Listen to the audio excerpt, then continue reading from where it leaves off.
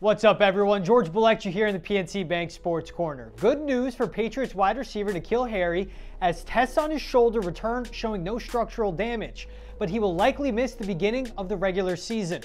After Harry landed hard on his shoulder in the Pats preseason game against Philly from laying out for a Mac Jones pass, NFL Network's Ian Rappaport is reporting that Harry will be out for about 4 weeks, which means he'll miss the Pats' final preseason game and the start to the regular season.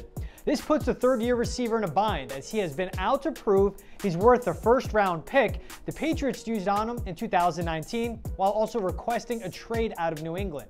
The injury diminishes whatever trade value Harry has, and while the Patriots will have to decide to keep him on the 53-man roster or place him on the IR.